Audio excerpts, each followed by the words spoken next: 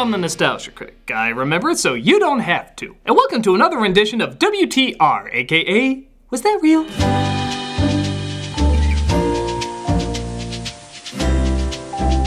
This is where we look at TV that was forgotten by some but remembered by others for just how strange they were. With that said, we all love Dr. Seuss's timeless characters of the Cat and the Hat and The Grinch. So much so that some people even watch this bullshit. But did you know there was a time when they actually did a crossover? It's gone by a couple names over the years: The Grinch Grinches the Cat and the Hat and the Hat Gets Grinched, which both sound like children's intros to sexual harassment. But what everyone called it when I was growing up was The Grinch versus the Cat in the Hat. Because really, that's what it is. It's two popular characters in the same universe finally meeting up and, well, surviving each other. This seems kinda strange for Dr. Seuss, who didn't really do crossover battles. That kind of stuff would usually be associated with something like, say, a Marvel production. Well, funny you should think that, because this actually was made by Marvel Productions. Yeah, soon the Lorax and Sam I Am are gonna fight over the warring nations of the Sneetches and the Who's, with a cameo by Spider-Man we've all been waiting for. This was advertised everywhere when it came on TV, and to its credit, it's really not a bad idea. It's kinda like Batman vs. Superman. Yeah, you're funny. There you go. Where there's two seemingly opposite protagonists who also seem to have a lot in common. Both are agents of anarchy. They like to disrupt the status quo and take people out of their comfort zones.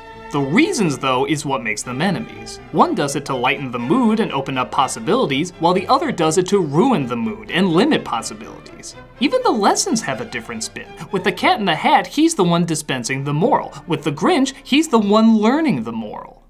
So it seems like there was just enough in common and just enough different to make this really, really good, right? Well, as much as I've praised Seuss in the past, even I have to admit not everything was perfect. Nothing was awful, but some ideas were better as just that, ideas. And for what it's worth, this does seem to have a lot of ideas, especially for kids. It just didn't seem to have a lot of focus. Again, a tough combination, as Cat in the Hat was a somewhat random and archaic story where Grinch had a very solid beginning, middle, and end, which makes this a very tricky combination. The Grinch as well was already used twice, with a Halloween special after the Christmas debut, but didn't exactly get the strongest reaction. So it was tough to figure out if he could work in other tales outside of his first one. The story? The Grinch wakes to the voice of the Schmucker's Jelly Guy describing the morning. Never before had this nasty old guy leapt out of his bed with a smile in his eye and whistled, "Hello." Well, I could kill kids with a pitchfork and you'd still love my voice. However, the Grinch goes back to his evil ways when his mirror yells at him. I see nothing to whistle about. Yeah, like I said, kind of odd. Mirror convinces him to go out and cause trouble. And this is where he literally bumps into the Cat in the Hat, who makes the apparent mistake of calling him Greenface. Any inconvenientalities that I may have caused you, Mr. Greenface? Mr. Greenface? That is our word. So the Grinch decides to chase him down, create a machine that messes with reality, and just kind of annoy him. It's kind of a downgrade compared to his other adventures.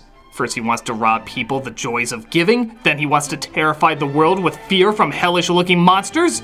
Now he's just kind of a troll.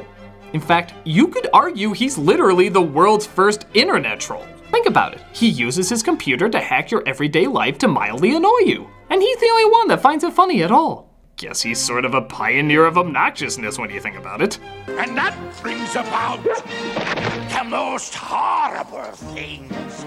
I'll admit, it's a little odd to see the Cat in the Hat constantly duped and get more and more frustrated as it goes on. It's kind of like seeing Groucho Marx get mad, or Radical Edward get mad, or the Roadrunner get mad. There's just some creations you always think are gonna be comfortable and in control of their world, which makes it a little off-putting when you see they don't always have the smart answer.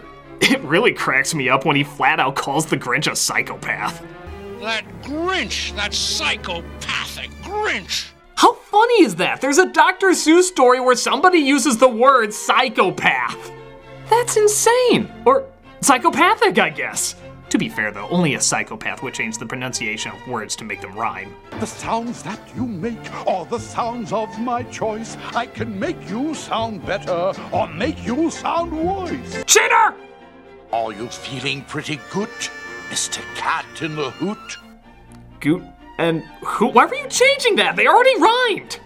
This all comes to a head when the Grinch uses his machine to mess with a restaurant for really no reason than to give Seuss an excuse to say he took LSD for inspiration. Yep, this is another Dr. Seuss trip-out scene that doesn't connect to much, but who cares? It's a Dr. Seuss trip-out scene. I will totally endorse getting a minor drunk if it leads to another Pink Elephant sequence. Screw priorities, I want a trip-out, man! Look at this, he's going against the lesson of his own books. Green eggs are okay, but polka dot eggs? Chuck that shit!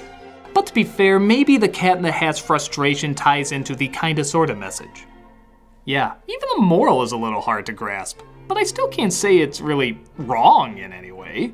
Amongst his frustration, he finally realizes that the way to win is not killing by anger, but killing by kindness. He goes to the Grinch's house and reminds him of his mother. Even a Grinch had a mother who taught him of love. Thank God he happened to have a good relationship with her because it eventually softens him up and makes him good again. He even has an inner monologue with her, which, the more I think about it, strangely happens a lot in this. Half of the special is technically just people talking to themselves. Everyone's a psychopath! So I guess the message centers around power of motherhood to always bring family into everything? That a person's weakness is in their heart? It's confusing. Nevertheless, it is still a kinda nice, albeit unfocused scene leading to a relatively harmless ending. And that's really the best way I can describe this special. Nice, unfocused, but harmless. It's certainly not Seuss's strongest work, and truth be told, it could have been a bit more interesting, but it's still neat seeing two of his most famous characters meet and interact off each other. While the story's not the best, it still feels like this is what the characters would do and say if they ever did run into one another. So it's kind of fun to watch, if only for that reason.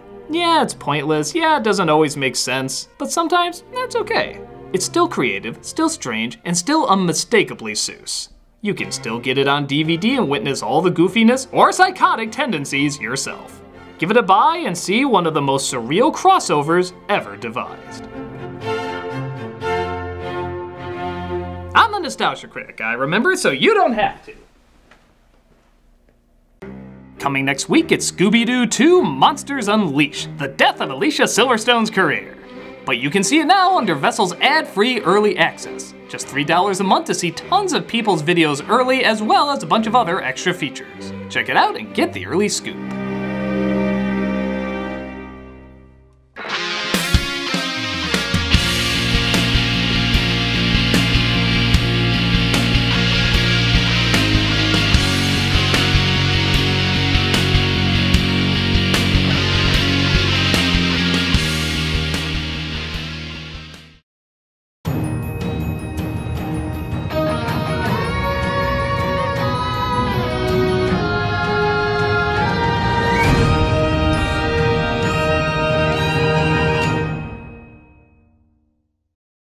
Hey, Doug Walker here doing the charity shout-out, and this week we're doing one you might not think about that much, but is still very, very important, the Guide Dog Foundation. This organization has been around since 1946, and their mission is simple: to provide guide dogs and training free of charge to people who are blind or visually impaired. For 70 years, the Guide Dog Foundation has trained and placed guide and service dogs to provide increased independence, enhanced mobility, and companionship to people who are blind, have low vision, or have other disabilities. Once they make the decision to get an assistance dog, applicants become a part of the Foundation's open and welcoming community. They're supported with an uncompromised commitment from highly empathetic and certified trainers. They pair each student with the dog that's right for them, and the power of their bond makes the strongest of friendships. Crossing the street independently becomes a moment of liberation and trust. Traveling alone becomes a welcome adventure. Embracing new experiences becomes an everyday occurrence. It costs over $50,000 to breed, raise, train, and place one assistance dog. However, all of the Foundation's services are provided at no charge to the individual. Funding comes from the generosity of people like you, corporations, foundations, businesses, and many more. So definitely take a look, watch some of their videos, and see how you can help give sight to someone who needs it the most.